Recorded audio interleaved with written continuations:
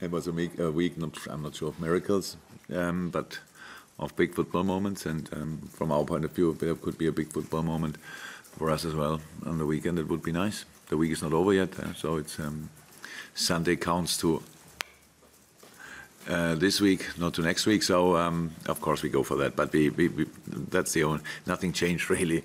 We knew it before. It's all good. I think most of the people expected me to sit here today and say, okay, after not being in the Champions League final now, it's pretty difficult to become champion. Now we are in the Champions League final. It's still difficult to be champion, and so that's how it is. And but the only thing we can do is to win the game. And in this situation, obviously, it looks like Wolves and Brighton are only like, well, they're there. But City will win and we will win, and then at the end City is champion. But we have there's the game to play, and Wolves with ambitions, because they showed the whole year real ambition. They enjoyed their football. They are seventh in an unbelievable competitive league from getting promoted last year. So it's pretty special. They played wonderful football, a lot of moments. They're difficult to play, good defending, sensational counter-attacking, scoring obviously in the right moments, staying calm and composed in the important moments of a game. So Nuno's doing an incredible job there, and so that makes our game pretty difficult. And on the other hand side, Brighton, yeah, what can I say?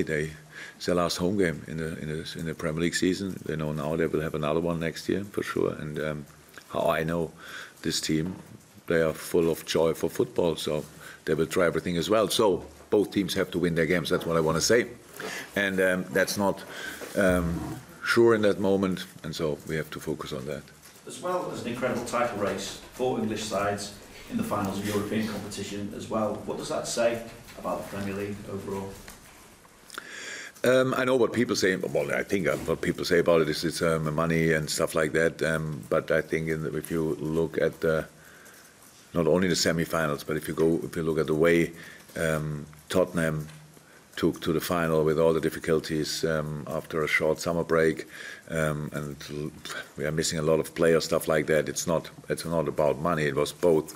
We went through because of our desire, and Tottenham is the same. So it was difficult. I think maybe most people would have expected me involved. The Champions League final would be maybe Man City and against Barcelona. So that then is only one.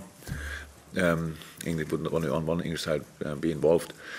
European League, there was Napoli in, there was a lot of difficult. Valencia obviously was difficult as well. Frankfurt did a wonderful job, but Napoli, I think Atletico from a specific point on, I'm not 100% sure, but really strong sides involved. So, and they are not weaker than we are, or in this competition especially. So yeah, I don't think it will happen a lot of times, to be honest, but this year it's nice. For England, obviously, at least the big clubs in England want to stay with all they have in Europe. The famous 3 words of this week is in the dressing room, maybe 4 words. It's only pain. Yeah, very important for all the young lads to learn. Said it already to the boys. Hendo said, it's only pain. Robbo said, it's only pain, but it was real pain. Wow. And unfortunately, Robbo could deal with the pain, only the rest of his body not, because he couldn't really activate the muscle anymore. There was some nerve hit or whatever. They should be fine. The other question? But who else? Bobby, yeah, not for the weekend. But yeah, when we have time, and that should be enough. More look good around the celebrations after the game. Yesterday he was, the day before yesterday, and yesterday he was running outside, and it will be part of training today. And so 2 more matches and 2 more wins will guarantee you at least 1 trophy. Have you given yourself a moment to think about how you feel about that? No. Why should I? I knew it before the season. If we win the Champions League final, then we have a trophy. Nothing changed, only that we are now part of it. No, I didn't think that far ahead, and really, it's only Wolves. It's a challenge in a week like this, because you get millions of messages and nobody speaks about the weekend. It's all about unbelievable how you played and stuff like that, and all the best, and now you do it, and blah blah blah. All the things we play Wolves, and we know that, and we are focused on that, and that's all. Does make the achievement of Tuesday night only a little bit smaller. It was incredible. For sure, it was for sure one of the best moments in football history, not only Liverpool. That's for sure, but has nothing to do with the weekend. Apart from that, we should be confident enough for the game, but it's always an important part of football. But Wolves want to show that they are not only passengers, and that they are a real good football team. And I respect that a lot, so we have to be ready. Coaches. Over who? Everyone in this football. Oh, it's not a real problem. It's just look, as a football player, you are and a manager as well. You are used to. Okay, we are not used to moments of glory, but you win from time to time football games. You are used to deal with that, and unfortunately, we have to learn pretty early in our lives that how to deal with defeat. So that's what we do. But staying on track is not a problem. We are not kids anymore, so we are adults, and we deal with that. The day after, when we came in and was recovery, you can imagine you need a hammer to punch the smile out of the faces. But that's just that's clear. But there's not a day of information. That's a day of recovery and good feeling and coming together and do the right things to bring the boys back on. On another fitness shape and level, and that's now. Yesterday was off. We made the day off for the boys, and so good for them. Today we start again and now prepare the game. It's really, we are not that much in routines that we have to do it always the same way. We reacted the whole year pretty flexible on different things, because it was so intense for the boys. So I think we had much more days off on days I would never have done it before in my life as a manager, because just the intensity was so big that I said, okay, come on, stay at home. It's not too good. It's not too cool. Maybe we could train a little bit, but you need to get used to things like that, to the intensity of the league. And this year was again a very intense year, and will be again an intense year. And on the 1st of June we play a Champions League final, and on the 6th of June there's a wonderful tournament which is called Nations Cup. And everybody looked at me when I said, that's not such a good idea. And now, whoops, it's a surprise. 2 teams are in the Champions League final, and they are English. And if there would be a Dutch team in, then it would be not better, only for another country, the problem. So it's just, if we don't learn to deal with our players in a better way, competition-wise, then it's the only chance to kill this wonderful game. Because without the players, it's not a good one. So, and that's. But now other people have to deal with that. It's not Gareth's fault, obviously. But planning something like this and being surprised that 2 top teams are in the Champions League final, and a lot of players of these teams are involved in the Nations Cup. That's interesting planning. If we would plan like this, we would be completely surprised every weekend that there's another Premier League game. Yeah. So, and thank God we are not. Okay, we've got quite a few broadcasters in, but after the regulars first, do you guys have anything for you in the media? Yeah, it may sound stupid and ridiculous, but like you never much sleep because of the intensity, the happiness, the adrenaline, everything from Tuesday night just seems to sort of just keep rolling and rolling and rolling. Yeah, well, as much as I obviously need to. Yeah. No problem. The time is intense in general, so it was not only the Champions League game didn't make it more intense or whatever. We had to play it anyway. And yeah, after a game like this, I'm completely rather done than the other way around. So it means then I can sleep very well, and pretty early if possible. The only problem is that all the other guys in my age group know that we wake up pretty early. There are not enough points that a lot of teams can, in general, a lot of teams can get so many points because other teams will get them as well. I don't know. The only thing is what the difference between City, us, and other teams who are for sure quality-wise, not worse. It was consistency. That's why we are. That's why we have the amount of points. That's it. And we pushed each other in this thing. Well, it's so exceptional that you lose only one game so far. And City, I don't know. They lost 3. I don't know exactly, but they didn't draw, obviously. So it's really rare. But it's not important that next year again it's for being champion and not for collecting 500 points. If somebody becomes champion with 67 points or 70 points, deserved. It's a difficult season then in another manner. So this year another kind. And this year we have to. Obviously, to win each game to have a chance, but I don't know if it will happen a lot more. Okay, Mike. Jürgen, Anfield as a stadium and the fans that go there, there's a history of its mythical qualities. Started off by Bill Shankly, carried on by others. How do you think you've been able to forge this special bond that you have with the fans? Because it isn't given to all managers that they have this following that becomes a big part of the success of the team. I don't know. Well, I don't know. It's all about, if that's possible in Liverpool, then it's mainly about the supporters, about the people, and not about me, because they have to deal with me. I'm an individual, and they think it's good or not good. I have. If I want to love the Liverpool fans, I have a lot more. A bigger choice because there's so many different people and they have to deal with me, with my character and all that stuff. So that's how it is. So I have no clue. That is a pure how it always is in life. It's luck or coincidence that it fits so well, but it is a proper fit. But it's all about the performance of the boys. I could be the most funny guy in the world. If the boys would not play good football, nobody would laugh about my jokes. That's my life. And that's how it is. So it's all about the boys. It's always about the boys. They have to deliver whatever information I give them. If they don't take it, no chance. And the group of players we have here is so special. If I have to, since Tuesday, maybe Wednesday morning, if I have to find a very short description for the group, I would say it's only pain. That's how they went through the season. It was always pain, it was always hard, it was always difficult, but it's only pain. Let's carry on. In Wolves, your final opponent, you can hardly have more difficult opposition because they're better against the top 6 sides than they are the bottom 6. They're better when they have less possession. They play with proper wing backs, and they really are a talented team away from home.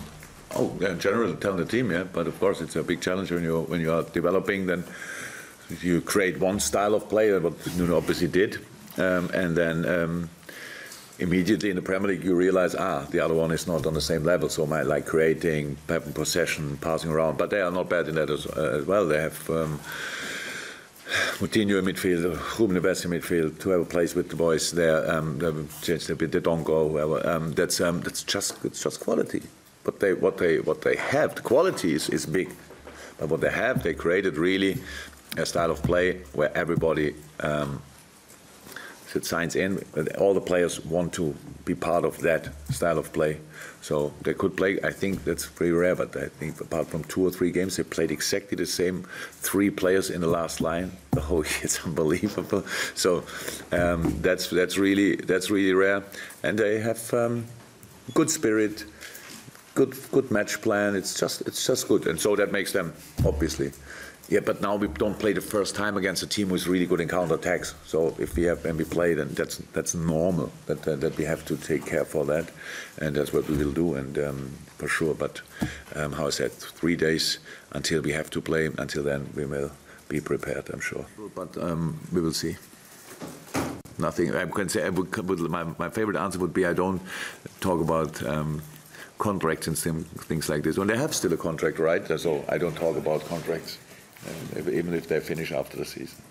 Nothing to say really. It's not the time for these things. But the only important thing in this moment is that the players know and we know, not the rest of the world. Anything else, Cal? Yeah, just on the Champions League and getting to the final. Obviously, great celebration and everything. Do you have some sympathy with the fans who are now scrambling to get tickets Because there's Oh, 60,000 and 100%. travel and- Oh, 100%. I always thought the worst thing is what petrol stations are doing when the holiday time starts, so when they increase out of the blue, all of a sudden the prices. But obviously, travel agencies and hotels are not silly.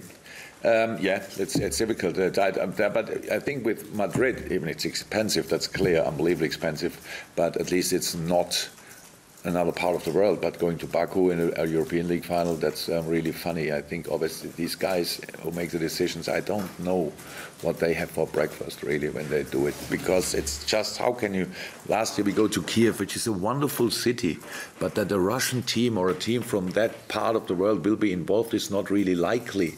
So then you go there and everybody has to prepare. Now obviously Madrid has to be prepared for, I don't know, 200,000 English fans. They knew before that it could happen.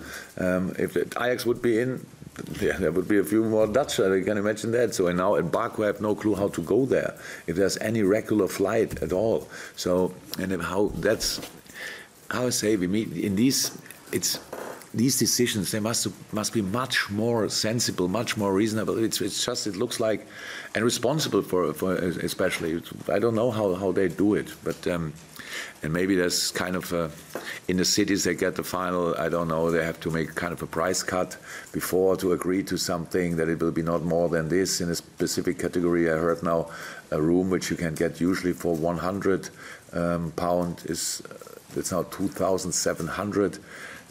It's just crazy. So yeah, what can I say? I sympathize a lot with that. Yeah, of course.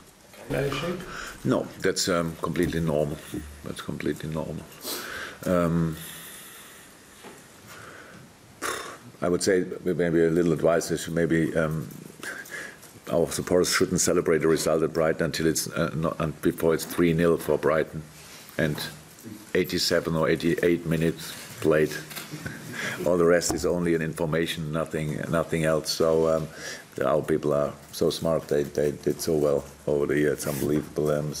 But that's life, and we will not. I don't know. Say it's not allowed or whatever. We are human beings, so react to whatever you want. But the best thing would be to be really in our game, because that's the only game we have really influence on. Ingrid, anything for TV2? Yeah. You say that it's only about pain, and after the Barcelona match, you spoke about the mentality of giants of your players. What other parts makes them, giants of mentality? Because it's been very impressive how the players have coped with everything this season.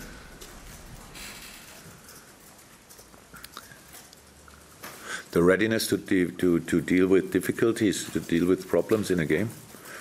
That's how it is, because we have a specific plan for a game, and then it never works out 100%, and then you have to stick to the plan. Then it's really important. So the relationship between us is got better and better and better and better because of what we said, our own experiences, what we did together, what we wanted to do, how we dealt with the moments when it was not that beautiful and all that stuff. So the boys did really an unbelievable consistent job, and being consistent is the most difficult things in life, when football as well, because there are a lot of good footballers out there, but to show your quality week in and week out is that's the most important thing to be really successful, and that was the biggest step obviously we did so far. So the boys were a lot of times really happy during a week. It's like, but there was never a moment when I had to tell them, come on, now calm down, now information again. So they were always in the right moment there again. So that's how it is. But how can we get 94 points until this point, and with having a random group of players? We don't have that. We have a really special group, and that's why we are where we are. But there's still two very important games to play, and one of them is on Sunday, and we need exactly the same again. And yeah, if we can do that, then we have a chance to win the game. If we have a chance, we should do it. congratulations to Pochettino. It was brilliant, unbelievable. I would have said, but to be honest, what Ajax did in the whole campaign is just incredible, unbelievable. So I would say in the game, in the final now, are the two teams with who showed biggest heart in the whole competition. I would say the most talented group is out in the semi-final, because Ajax, age group-wise and stuff like that, so many wonderful players running there around, and they had to pay a price a little bit for the intensity of the game and for the good decisions. Maurizio didn't have time, so bringing on Llorente obviously was a master strike, and then having direction in the game and all that stuff, so they changed it completely. And that's football on the other side as well. So first half, I watched the game obviously, and because of the problems around, we have the same problems in family and friends, so booking hotels and stuff like that for the final. Obviously, it's for all us the same. And then my son told me probably the Ajax fans start now booking during half time, because each minute can be decisive price-wise. So, and yeah, that's it.